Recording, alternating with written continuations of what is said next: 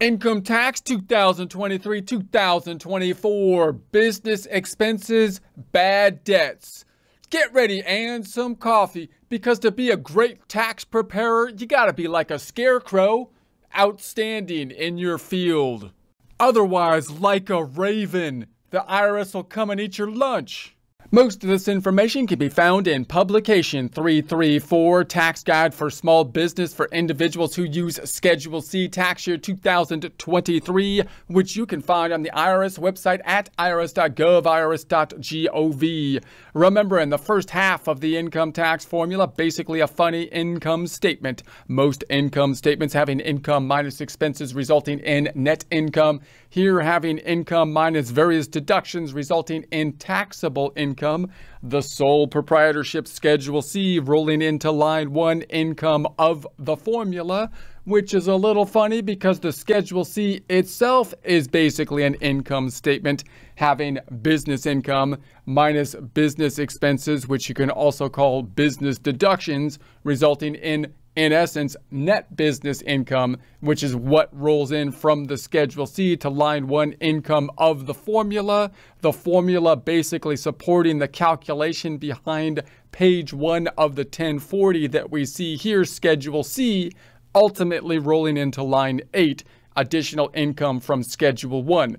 Here is a Schedule 1, additional income and adjustments to income. Part number 1, Schedule C rolling into line 3, business income or loss. Here is the Schedule C, business or loss from business or profit. First, a word from our sponsor.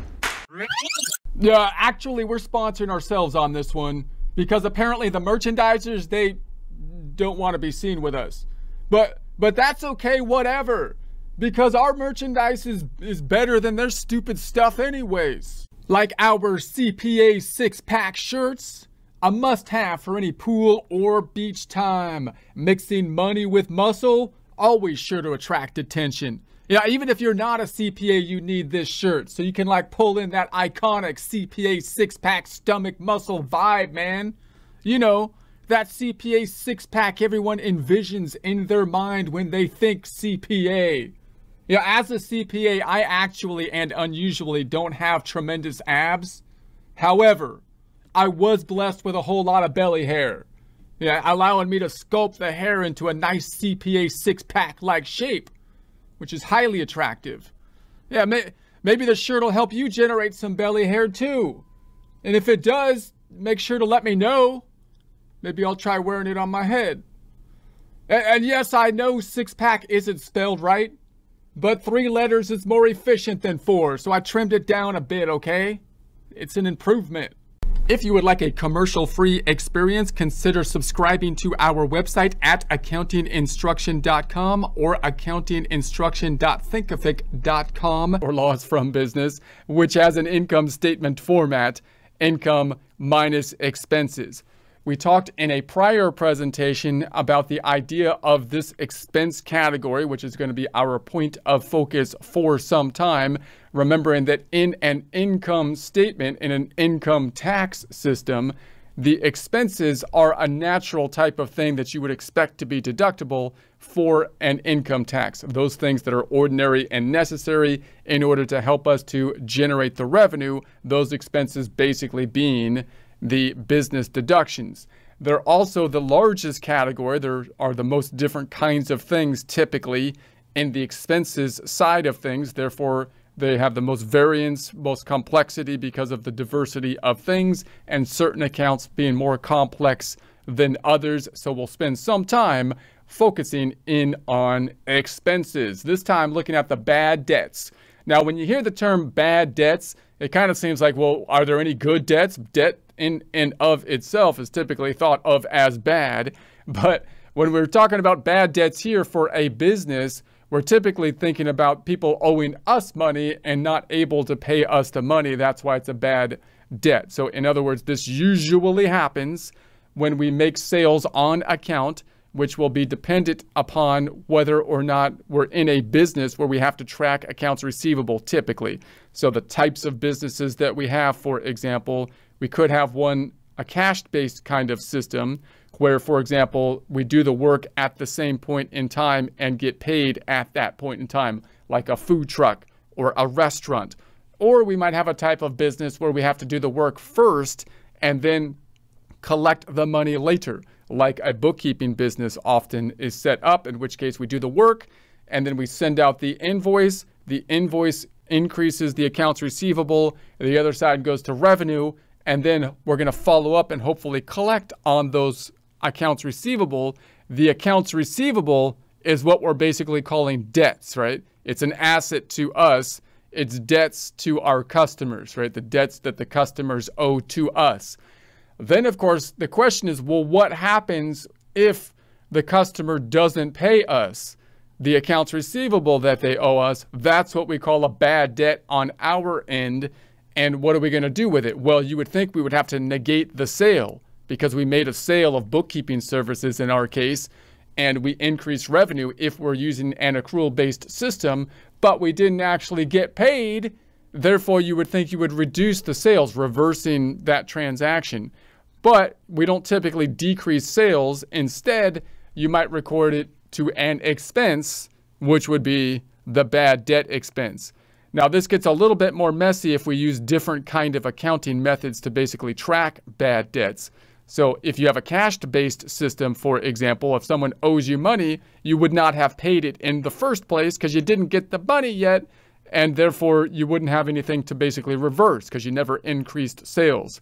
Also, some bookkeeping systems are going to use an allowance method to account for bad debts, and those are usually going to be larger type of businesses or businesses that are tracking more closely their bad debts. That's the generally accepted accounting principle that will typically be applied to like large publicly traded type of businesses, for example, and is a sound principle to use on smaller businesses, but it is more complicated to deal with. And in that case, you would estimate the amount of money that you think is going to be bad debt. Now, for taxes, of course, we have to use whatever the tax code is going to allow us to do with regards to the bad debts and when we can write them off. Okay, so if someone owes you money you cannot collect, you have a bad debt. So that usually happens when you have accounts receivable for a sale that you made in the past. The debt is the debt that the customer owes to you. It's their debt, and they didn't pay you. That's what the bad debt is. Okay, there are two kinds of bad debt: business bad debt and non-business bad debt. So obviously we're focused here on the Schedule C. We could have a separate situation where we loaned someone money, and we loaned some deadbeat relative money or something, and they didn't pay us back. Right? I knew they weren't going to pay us back, and when I gave it, I should have just called it a gift. I pretty much wrote. Okay, in any case, that's obviously not going to be business related. So then we have to think about whether or not we can take that personal bad debt write-off on like somewhere on the personal side, like a Schedule A, and typically there's going to be large restrictions in terms of whether or not we can write it off if it's a personal bad debt. A business bad debt is generally one that comes from an operating your trade or business. Of course, it's related to your business, like accounts receivable. You may be able to deduct business bad debts as an expense on your business tax return, which you would think would be acceptable and fair given the fact that it's business related bad debt. And if you recorded income, then you would think you would get the expense related to it if you didn't get the income, right? So business bad debt. A business bad debt is a loss from the worthlessness of a debt that was either of the following: created or acquired in your business, closely related to your business when it became partly or totally worthless.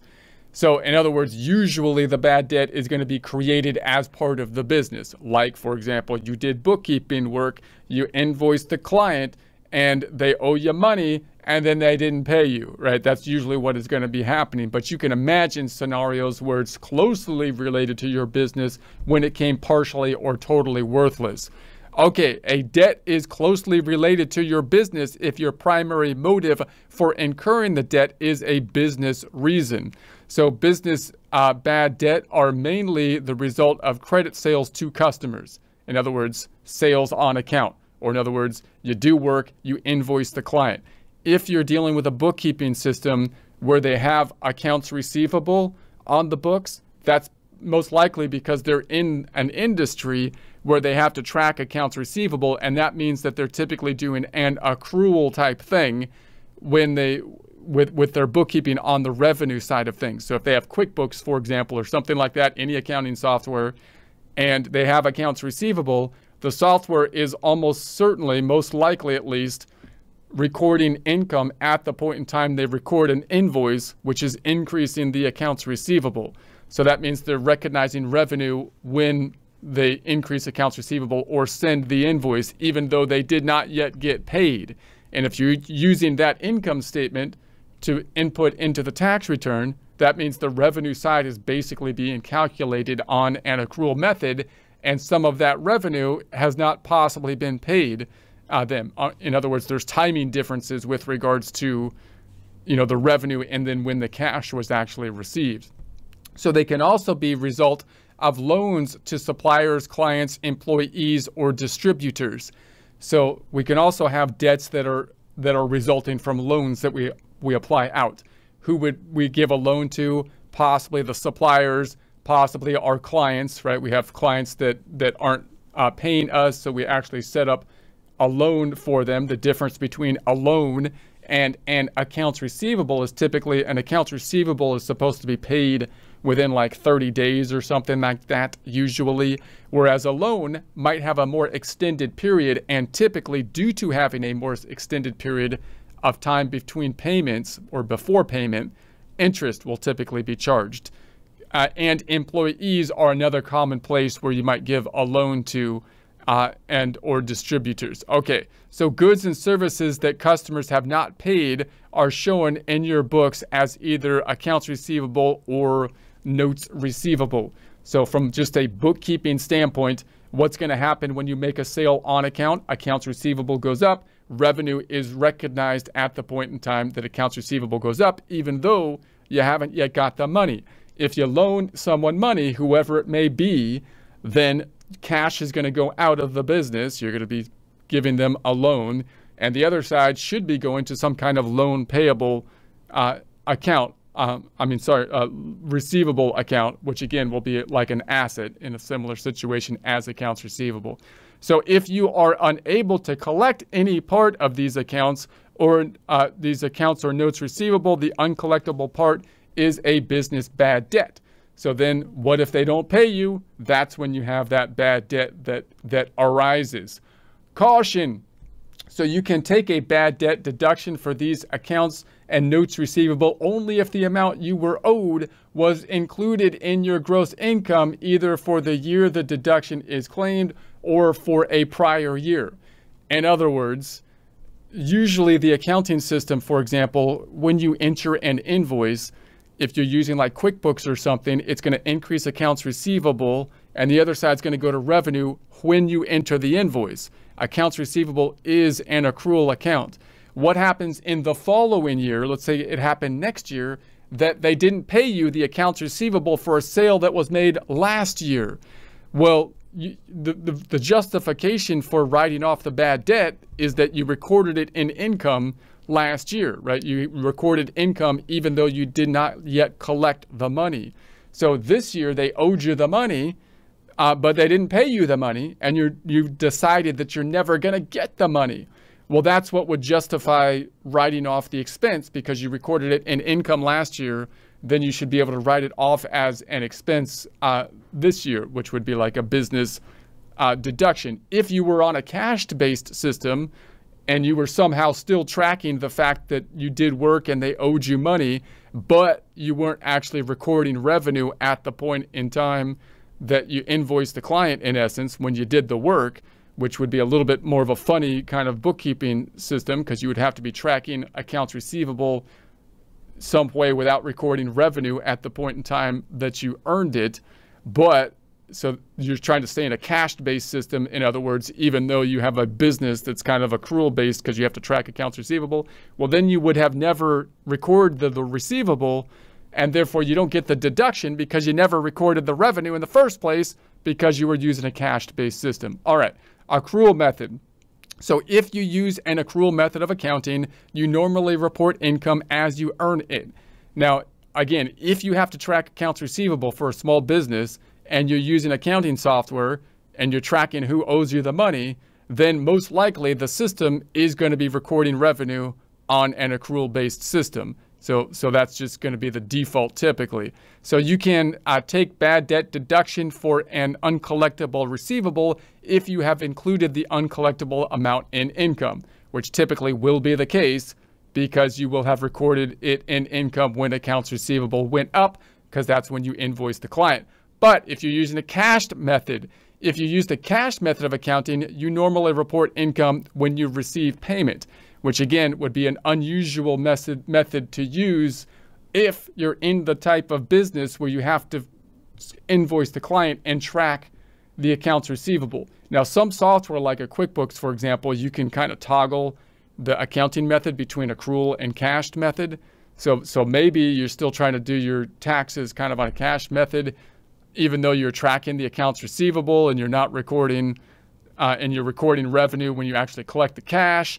But if that were the case, then of course you would have to use the cash method consistently, and that would mean that you would never have recorded the revenue when you invoice the client, because you're on a cash-based method and you haven't yet received the cash, which means that if they never pay you, you don't get a deduction because you never recorded the income in the first place.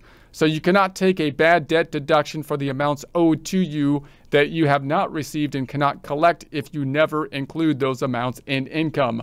More information, please. More information about business bad debts, see section 166 and its regulation. Non-business bad debt. All other bad debts are non-business bad debts and are debts and are deductible as short-term capital losses on Form 8949 and Schedule D. So if it's not business related, then you're going to have to go to the personal side of things and see whether or not you can deduct it on a personal side of thing, which is kind of like out of the scope of basically our concept here, because our major thought process is those that are business related. From our standpoint here, our major obstacle is to make sure that we can separate what is a business versus personal, which can be a little bit confusing sometimes, but usually it's fairly clear with the bad debt, the people that owe us money. So for more information on non-business bad debts, you can see section 166 and its regulations.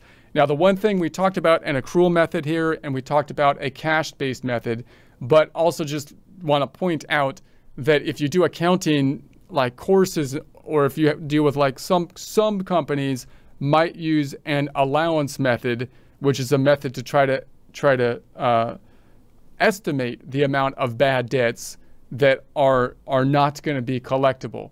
And so that's not always going to be the case for small businesses. But again, if you have that kind of method, then you want to make sure that you're writing off bad debts in compliance with the tax code. Because again, you would think that the IRS would be somewhat skeptical of estimations if they're estimates for taxes, because then people could try to use estimations to basically overwrite off or use timing adjustments of the bad debt. The basic methods that we've used here or thought about is basically a cash method system where you would never have recorded the income, and therefore you wouldn't have a deduction for bad debts, and an accrual system, which would be what we would call a direct write-off method, where you're recording revenue, but you're not trying to estimate like how much of the revenue is not going to be collectible, but instead just trying to determine at some future point when a certain bad debt is not collectible, and then write it off at that point in time.